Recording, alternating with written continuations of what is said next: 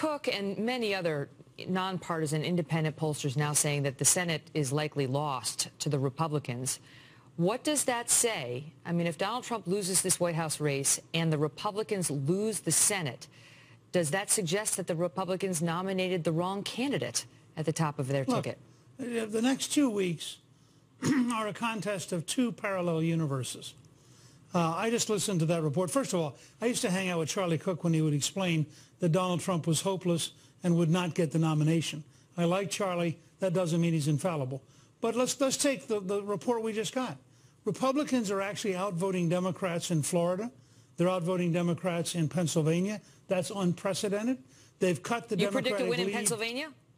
I think they might. Really? Do you think Trump's going to win Pennsylvania? Look, all I can report to you right now is they're outvoting the Democrats in early voting, which is also true in Florida, which is unprecedented. But all of the polls in Pennsylvania have her winning. What? All of the polls in Pennsylvania have her ahead. I know. I just told you we have two alternative universes right now.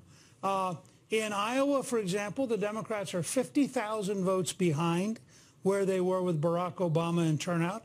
The governor is very confident we're going to carry Iowa, which Obama carried last time. I could just carry you through case after case like this. In Minnesota, we're almost certainly going to win the congressional seat up around Duluth, which is a very Democratic area, but it deeply dislikes Hillary Clinton. And represent now. But let me just ask you. Let me just ask you, because you say it's two alternate universes. I mean, these are sort of small examples of how he might be heading early voting and so on. But I'm telling you that the Fox News decision desk just moved Iowa, that you just mentioned, Indiana, 2nd Congressional District in Maine. All of them moved left, moved more likely to vote for Hillary Clinton. And in fact, all of the moves that have been on this map over the past 3 weeks by Larry Sabato, by Cook, by the Fox News decision desks. These are nonpartisan outlets that are just trying to call the electoral scoreboard. They're not nonpartisan outlets.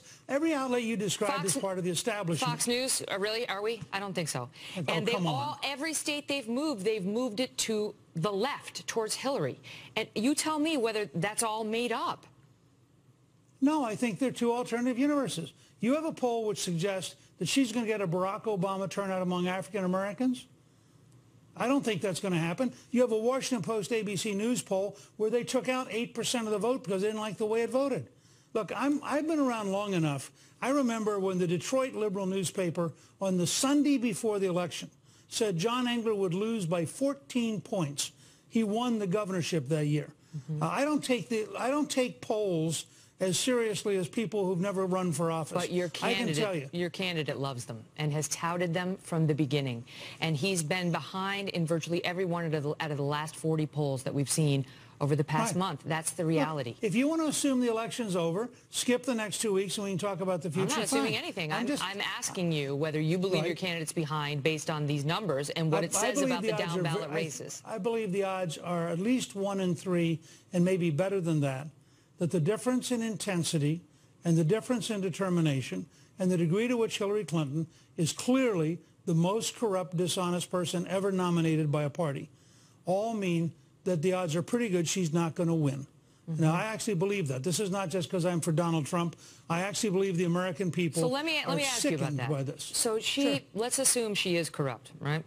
She was just as corrupt 3 weeks ago and 3 months ago. And she would have been corrupt and collapsing physically on September 11th of this year. And her poll numbers tanked.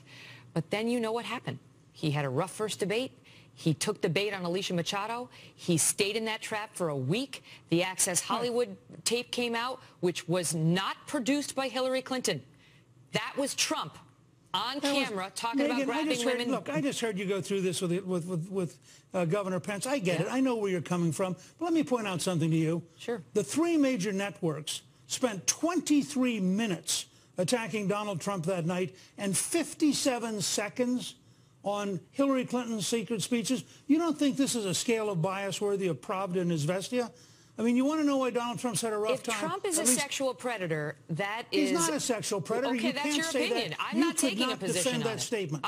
I'm sick and tired of people like you using language that's inflammatory that's not true. Excuse me, Mr. Speaker. Donald you have Trump no was not idea whether it's true or not. What we know is that neither, there are at neither least... do you. That's right, and I'm not taking a position on it, No, unlike yes, you are. When you use the words, you took a position. So what and I think said it's very is unfair of you to do that, Megyn. Incorrect. I think that is exactly the bias people are upset by. I think that your defensiveness on this may speak volumes, sir.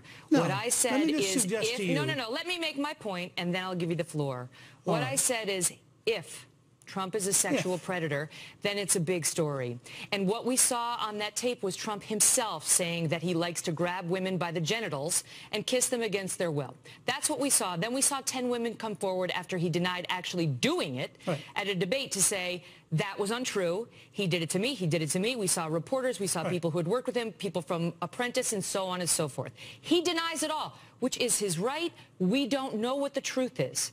My point to you is, as a media story, we don't get to say the 10 women are lying. We have to cover that story, sir. Oh, sure. Okay, so it's worth 23 minutes of the three networks to cover that story. And Hillary Clinton, in a secret speech in Brazil to a bank that pays her $225,000, saying her dream is an open border where 600 million people could come to America. That's not worth covering. That is worth covering. You want to go back through the tapes of your show recently? You are fascinated with sex, and you don't care about public policy. Me? Now, that's really? what I get out of watching you tonight. You know what, Mr. Speaker? I'm not fascinated by sex, but I am fascinated by the protection of women and understanding what we're getting in the Oval Office. And I think the American voters would like to know. And therefore, we're going to send Bill Clinton back to the East Wing because, after all, you are worried about sexual predators. Yeah, listen, it's not about me. It's about the women and men of America. And the poll numbers show us that the women of America in particular are very concerned about these allegations and in large part believe that they are a real issue. And don't dismiss the women summarily. Do you want to comment on whether the Clinton ticket has a relationship to a sexual predator? We, on the Kelly File, have covered that story as well, sir. I will tell you the polls. I just want to hear you use the words. I want to hear you use words, Bill Clinton, sexual predator. I dare you. Say Bill Clinton, sexual predator. Mr. Speaker, disbarred by the Arkansas bar? Disbarred by the Arkansas bar. $850,000 penalty? Excuse me, sir. We on the Kelly File have covered the Clinton matter as well. We've hosted Kathleen Willey. We've covered the examples of him being accused as well, but he's not on the ticket. And the polls also show that the American public is less interested in the deeds of Hillary Clinton's husband than they are in the deeds of the man who asks us to make him president, Donald Trump. We're going to have to leave it at